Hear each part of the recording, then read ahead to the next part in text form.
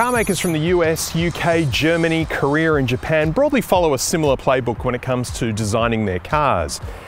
And then there's the French, who are kind of out there doing their own thing. And that leads us to the Citroen C4.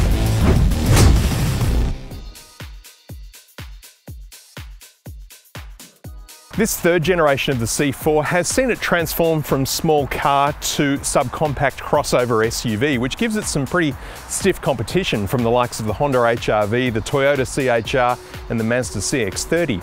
But do its quirks make a good argument for it? Well, I'm not so sure. The overall design has obviously been somewhat influenced by the Toyota CHR, but that's no bad thing because it's a good-looking car. At the front here, we've got these LED light clusters that go off at all sorts of interesting angles. It actually reminds me a little bit of the Kia Sportage. Side on, and you can see this car's low sloping roof line really does give it a coupe shape with this nice bit of black glass here meeting up with the C-pillar. The wheels are 18 inches. I'm not sure if the black-grey colour really lets them look their best. One interesting little design quirk though is just this little bit here, which from afar looks like a step to get into the car, but you really don't need a step to get in this car. It's not that big. Closer inspection reveals it's just a bit of plastic. The rear end of the C4 matches the front, so we've got LEDs again going off at interesting angles. It does look a little bit busy, but it looks okay. The spoiler here sort of sits 3/4 of the way down the rear windshield. It's a nice little sporty touch. Underneath the boot lid, we've got a 380 litre storage space, which you can expand by a further 900 litres with the 60/40 rear split seats folded down. Under the bonnet we find a sprightly 1.2 litre 3-cylinder turbocharged engine that outputs 114 kilowatts of power, which is pretty good, and 240 Newton meters of torque. Now, despite being a petrol engine, it does make a little bit of a diesel-esque kind of noise and can actually idle a little bit roughly. The interior of the C4 perfectly matches the exterior, so it's a really interesting design. It does lose a few points though for a lot of hard, scratchy plastic and some very hard, rubbery kind of material up here on top of the dash, but at least it looks good.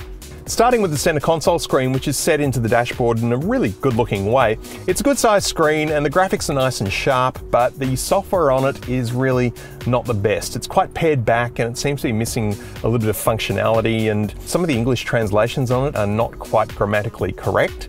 Not that I'm an English scholar, but you do notice when things aren't quite right. The native navigation system on it though is actually really good. The sound system is not fantastic. There is Apple CarPlay and Android Auto, but you will need a USB to use them. The vision from the reversing camera is a little bit on the small side, but there is a virtual top-down 360-degree view to help with parking, but this is such a small car, you can just do it the old-fashioned way by turning your head and using your eyes. Climate controls underneath that, pretty straightforward. You can also operate them through the center console screen if you prefer.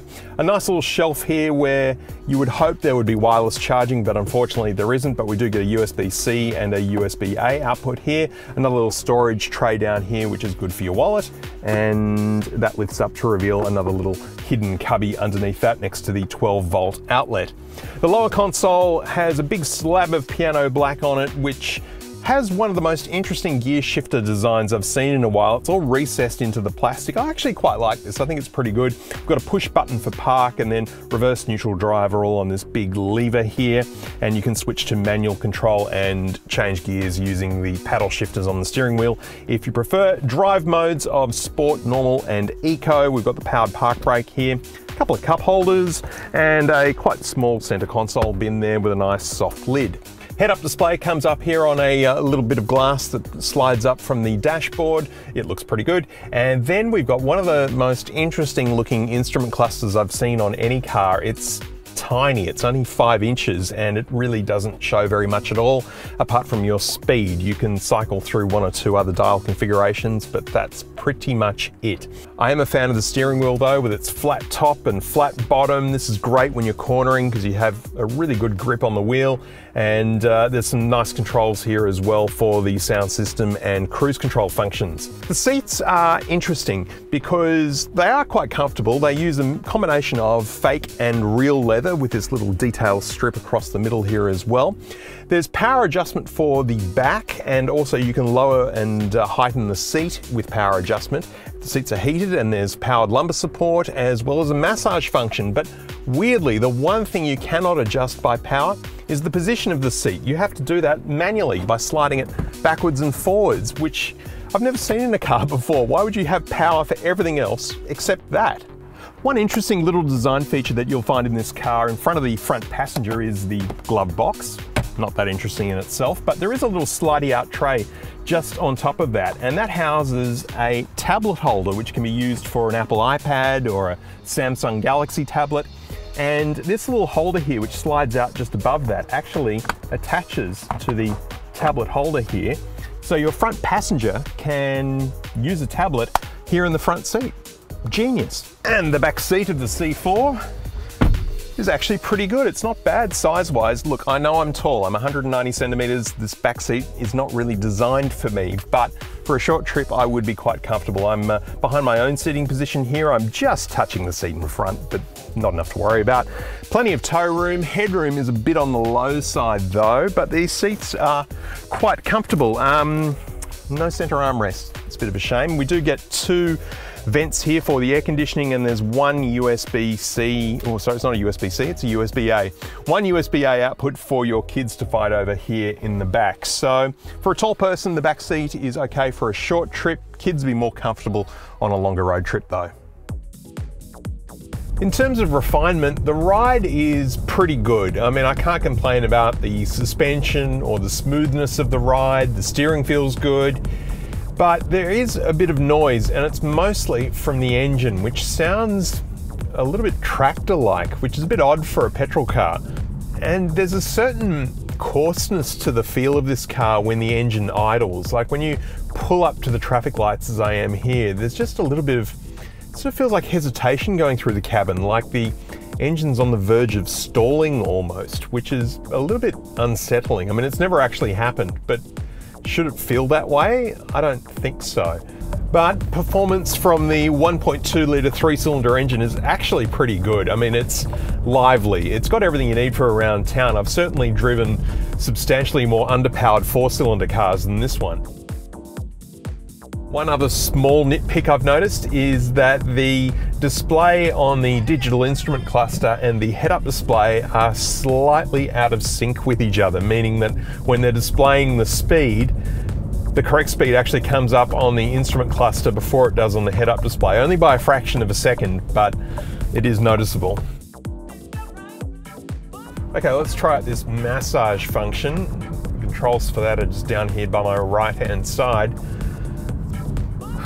Well, it feels quite nice. I mean, it's nothing fancy. It's not quite the full body massage you get in an Audi, but it is pulsating the lumbar support back and forth quite nicely, and yeah, that's comfortable.